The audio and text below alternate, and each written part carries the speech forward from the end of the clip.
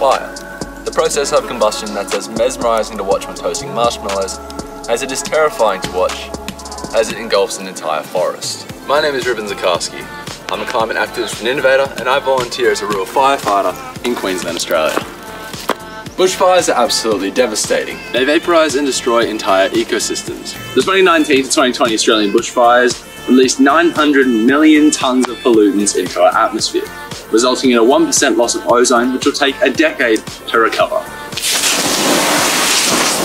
To pour fuel on the flames, the IPCC reports that bushfire escalating weather has become increasingly frequent and globally widespread. However, bushfires aren't all bad. First Nations people use a technique known as mosaic burning to reduce the risk and intensity of bushfires. Unfortunately, colonisation disrupted these invaluable practices, resulting in the emergence of severe bushfires that continue to devastate our essential ecosystems.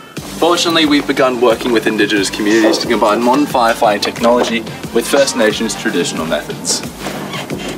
The ideal method to reducing bushfires worldwide is to lower our emissions and cool our planet.